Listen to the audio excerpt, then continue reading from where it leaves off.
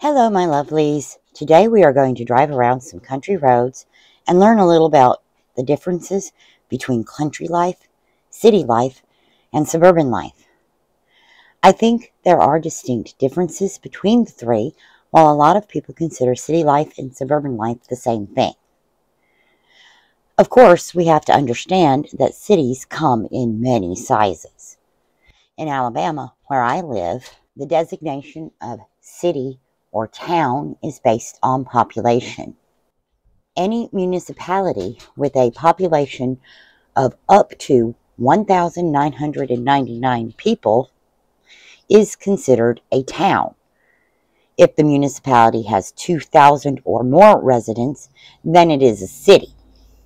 I live outside of a town, and the closest city by Alabama's population definition is about 12 miles away. The population of that city is 2,800. Technically, it is a city, but most people think of it as a rural area as opposed to urban. So I think we have to take that into consideration. Rural is accepted to mean any area where there are less than 500 people living per square mile, and towns or cities with fewer than 2,500 people. However, there are suburban cities with populations of 2,300 that are part of the metropolitan areas, and they don't look very rural. So finding an objective definition for these four terms in a way that most people can visualize is a little tricky. Before we go any farther, I'd just like to say, welcome to Cape Bonnie Country. Thank you so much for stopping by. This channel is not possible without viewer support, so please remember to like this video, subscribe and get notified, comment, and share with your friends and family. For the purpose of my videos, we are going to go with the terms country, city, and suburban. Country means an area with less than 500 people per square mile, or towns and small cities with fewer than 10,000 people. City will be used to mean any municipality that has a population of 50,000 or more and a public transportation system. Suburban will apply to those municipalities with more than 10,000 people but not meeting the definition of a city. I've lived in all three types of places, and each one comes with advantages and disadvantages. One thing I noticed driving down country roads is that some people leave their garbage bins at the end of the driveway all week. There aren't any city ordinances or HOAs telling people what times they are allowed to have their trash cans out. My trash is picked up on Fridays.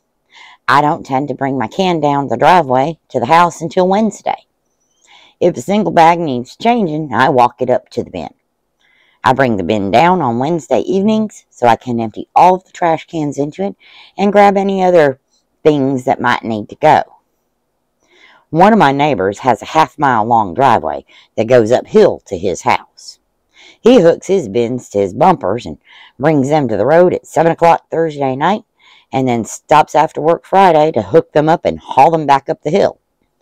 Most city folks live in apartments and throw their trash in a dumpster, or they live in a neighborhood where the city tells them when to put the bins out and bring them in. If you live in the suburbs, you might have an HOA that tells you when to put them out, when to bring them in, and where to keep them in between. You might also notice that there are no recycling bins in the country. You see, garbage collection companies charge to pick up recyclables and then sell those recyclables to recycling plants. They make a lot of money from both ends when they pick up in cities and suburban areas. However, there aren't as many people generating as many recyclables in the country. They charge country folks more to pick up the recyclables than city folks or suburbanites, but they don't get enough recyclables to make money from the other end of the equation. So most country municipalities and counties do not require recycling. So most country folks throw everything in the common trash or collect bags and bags of recyclables before driving them to the closest recycling center. I would have to drive 9 miles to recycle aluminum cans. Luckily, there is a local charity that recycles them for cash, so I collect them and drive 3 miles to their drop-off point once a month. The closest recycling center for plastics and newspapers are 23 miles and 31 miles respectively. I buy things in cardboard containers when possible, reuse whatever I can, and the rest goes in the regular trash. The county landfill is operated by a waste management company, but I don't know if they go through all of it to pull the recyclables out or not. That's probably enough trash talk. I know, bad pun. Another thing you don't see much of in the country is homeowners associations, HOAs. They do exist, but they seem to be rare. Most country people like having the final say in what they do on and with their property. Hunters dress their deer, turkeys, and whatever else they kill in their front yards. They park their campers alongside the house. They add sheds and outbuildings when they want to build a place to do woodworking, automotive repairs, or add storage space. Many have vegetable gardens in the front yard and let the dogs run in the backyard. Some plant their lawns in clover and alfalfa so the deer and other wildlife will come up into the yards to eat. Savvy hunters know that you can't fire a rifle when there are occupied buildings nearby, so they will hunt the deer that come up to graze using bows and arrows. HOAs tend to frown on things like that. I know of 2 HOAs in the entire county. The first one was planned for 150 homes. Only 30 were sold, since most everyone backed out of the deals when they learned what the HOA rules were, and they all just went, forget that. So you have nicely divided lots that sit empty. Of course, that made it fairly easy for the state to acquire most of the land when they needed to reroute and expand a major highway. Only 2 families were forced to sell their homes to the state, and they literally bought lots and rebuilt 2 streets over from where they once lived. The other HOA is not what most people think it is. The charter stated that the head of household for the first 10 houses built and occupied would become the original HOA council. Well, those 10 got together and decided that they don't want to be in an HOA. They voted in 3 rules. 1, no inoperable vehicles may be in view from the road. 2, all homes pay a monthly fee that is used to improve and maintain the roads and common areas. And 3, outdoor activities are not permitted between 10 p.m. and 6 a.m. Then they voted to disband the HOA. That was 15 years ago. The roads are maintained, and the neighborhood is a very pleasant place to live. Country folks understand that the original idea of HOAs was to keep houses maintained and property values up. However, we just don't think anyone should have the right to tell someone else what color they can paint their house, what they can and can't have in their yards, and what you can and can't do on your own property. In most suburban and city HOAs, you see big 2-story houses crammed onto 1/8 acre lots. When you see HOAs in the country, most have at least a 1/4 acre, and some go all the way up to 1 acre.